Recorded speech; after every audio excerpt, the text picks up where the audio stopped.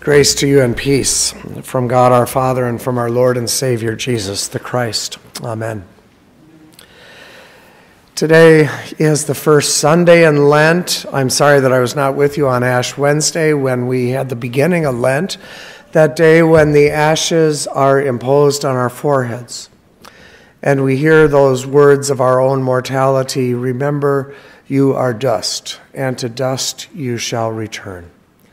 And it's a sobering day, isn't it, Ash Wednesday? It's a day to remember that we all are on earth. Sometimes, some of us for a very brief period of time, others for somewhere in the middle, some very long lengths of time.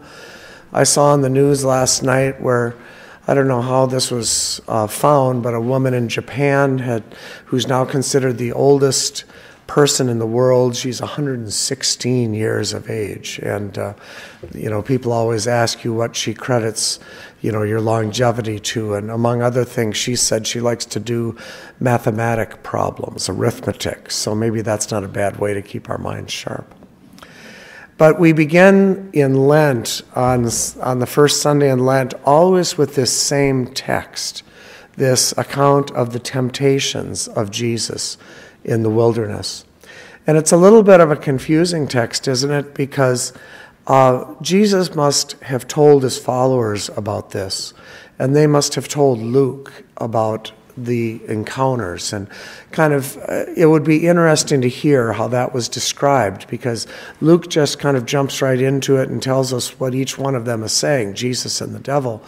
But it would be interesting to hear Jesus as he told his disciples about what it was that he experienced. It was right after his baptism, which for Jesus was his ordination, meaning his call into public ministry.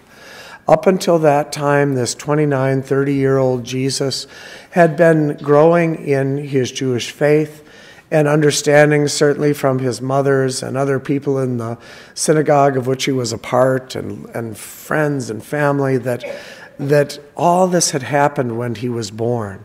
And when he was even 12 years old, there was that whole story in the temple. And Jesus now, with his cousin John baptizing him, had come to experience in a new way for himself God saying to him, "You are my beloved Son. With you I am well pleased." That at his baptism, the dove descended upon him and the Spirit alighted with him, and Jesus was changed. And the first thing that happened was that Jesus said, I need to go off by myself for a while. I need to put into perspective what it is that has happened to me and what it is that God would have me be and do in what would be the 3 years to come in his earthly ministry. And the little sentences that I read, the conversation between Jesus and the devil, which is basically both of them kind of proof texting Scripture, where the devil is trying to manipulate and use Scripture to get Jesus to do things, and Jesus is saying, that's not how you use Scripture, devil. But rather, Scripture is used to open ourselves to God's leading, not to try to get God to do whatever our bidding might be. But those little sentences didn't take much time to say. And if you put that in context, it means that in the 40 days of the wandering in the desert, that there was a lot of time when Jesus was just alone and had time to think and to wonder and perhaps to be lonely and to perhaps be comforted by God.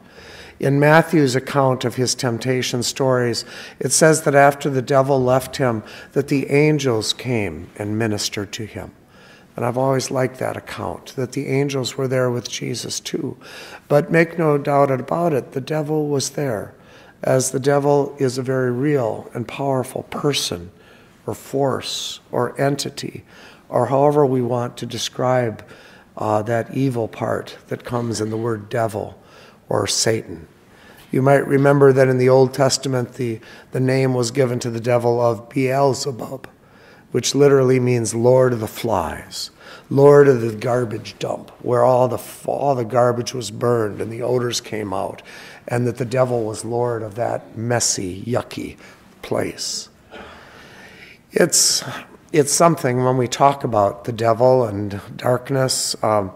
It can be something we do playfully. I remember years ago, the old comedian Flip Wilson used to be familiar with the line, the devil made me do it. And so sometimes we might say that in a flippant way, that if we eat a donut when we probably should have had a multi-grain bar or something, well, the devil made me do it. And that's fine.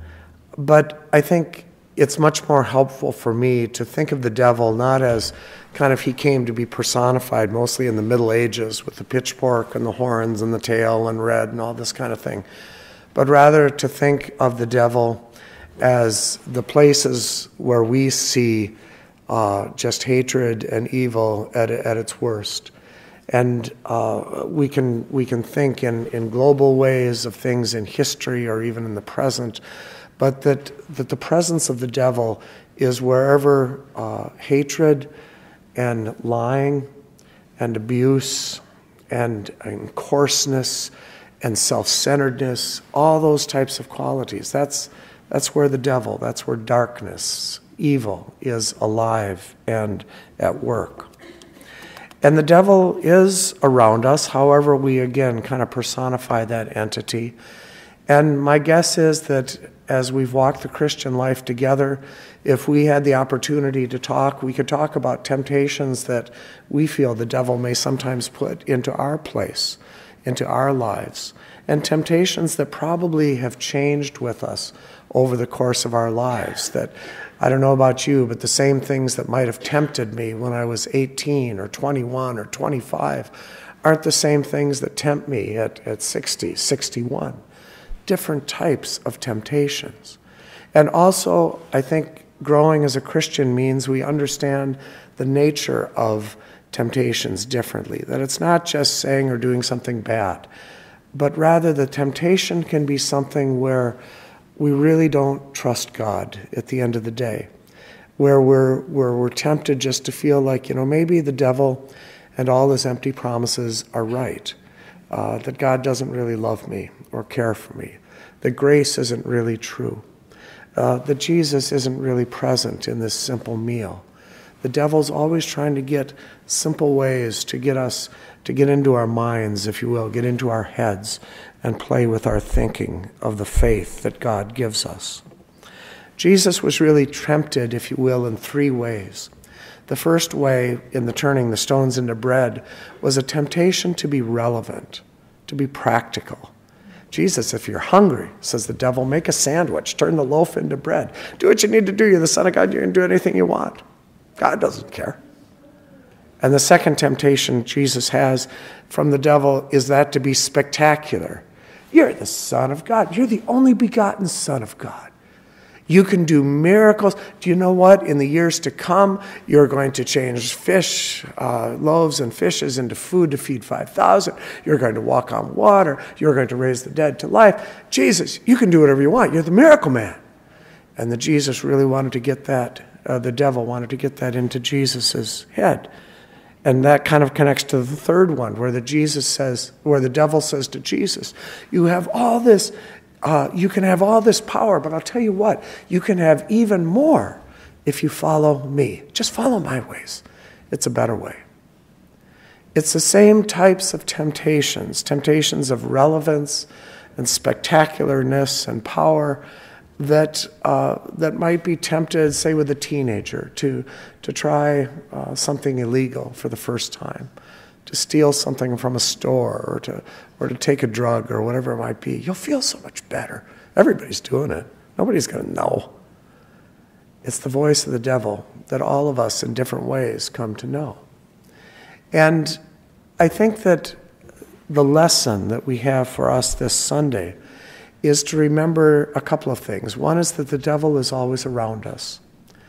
In the book of 1 Peter, there's a wonderful verse that says, your adversary, the devil, prowls around like a roaring lion, seeking someone to devour. Resist him, firm in your faith. And so we resist the devil as much as we possibly can. And part of that is planning ahead and trying not to put ourselves into places where there may be temptations that are beyond our control. That's just smart thinking. I think a second teaching of this text for us today is to know that the devil will be manipulative and use whatever means are necessary to get to us. And to never be so secure and trusting that, I've got it all together in my faith and my trust and belief that I almost don't need God anymore. I know how it works. That when we get that arrogant, if you will, that we don't need others and that we don't need God, God has a real good way of kind of bringing us down a few notches and remembering that we're human. Right before the baptism story in Luke's gospel, he has the genealogy of Jesus, the family history of Jesus going back. And in Luke's gospel, he traces it through Mary, not through Joseph. And in that way, it ends with saying that Jesus was born the son of Adam. And I think Luke was intentional in writing that because Adam was the first man in the story. And in Adam means earth or dirt, the stuff that we're made of, dust to dust. And the first man was offered similar temptations of relevance and spectacularness and power that Jesus was. If you take the fruit, God knows you eat it, you're going to be just like God, and God's got nothing on you. Just take it. Take it. What's the matter with you? And Adam did, like we do. Jesus did not. Jesus said no to the devil. He said no to the lies. He said no because he was the Son of God, and that we can't expect us to be Christ. He is the Messiah. We are the servants, the followers of the Messiah.